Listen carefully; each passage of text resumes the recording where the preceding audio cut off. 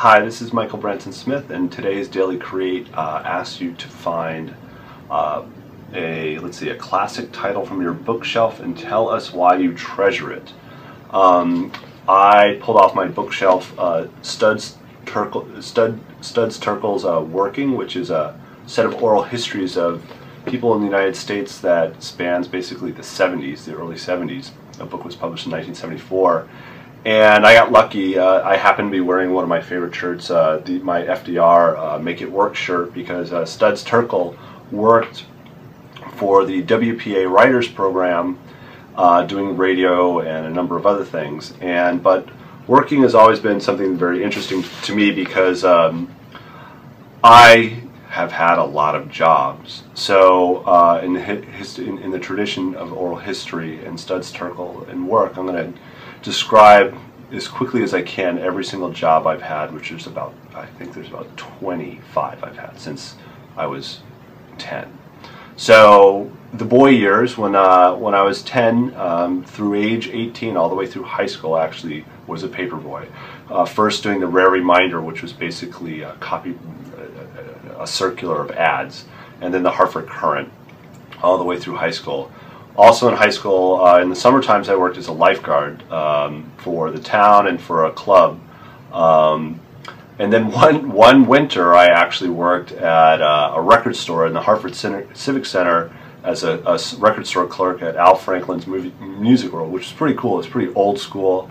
I was introduced to kind of like 12-inch records for the first time. I had a copy of White Lines. I've since lost it, which sucks. On to the college years. While I was in college, I was lucky. I scored a job as a teaching assistant with the Fine Arts Department. Got to do a little bit of helping faculty shoot slides of work, whatever, clean up, general stuff in there, and that was kind of cool.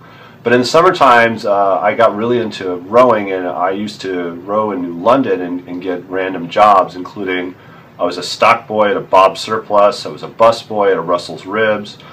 I actually was a research assistant. This was the only good one. Well, not the only good one. The only one that would help me for college. A research assistant in a chemistry lab at Connecticut College, which is right in New London. I worked. This is my favorite one, actually. I worked as a lobster cook at a lobster hut called Abbott's Lobster in the Rough.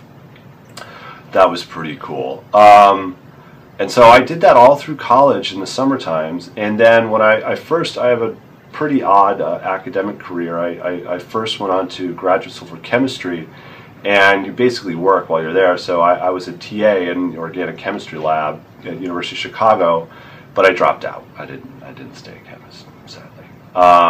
So I went to art school, but I actually taught chemistry out of Harvard's extension school. All the people that want to be doctors, they have to go back, and they didn't take pre-med courses. They took them out of Harvard, and I ran an organic chemistry lab there, or taught it, and that was kind of cool. But the money most work I did is I was a mover. While I was in art school, I basically moved furniture. I got to do these other jobs a little bit, and then I stopped everything and quit graduate school for chemistry, graduate school for art, and did nothing but try to row for a while, and I couldn't really work that much, and then that crashed, and I completely crashed and moved home, and for a month, and that's all I lasted, I worked as a waiter at the Pizzeria Uno. Ugh. Hi, I'll be your server today. I couldn't hack it, so I moved back to Boston and went back to moving furniture while I restarted finally a year later. So I moved furniture for a year, then went on to back to art school. I made a decision I wanted to finish that, so I finished. I went back and finished, and I had one of my coolest jobs. Is I worked at the art school finally, and I taught a course on mini comic publishing. That was really cool. I worked in their sound lab, which was fun as a college assistant, and then I worked in the computer lab, and that was really cool too.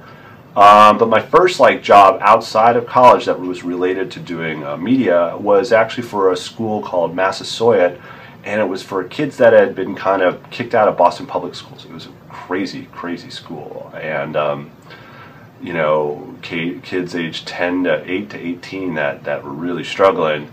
And I was lucky I got to do video stuff with them. And one of my favorite things I've ever made, actually, was with these two kids, these two boys, and we made a spy versus spy video, and that was incredible. They were black spy versus white spy, and we went in the woods and we made props, and it was really cool. And I wish I could share that, but I can't. I mean, it's too bad.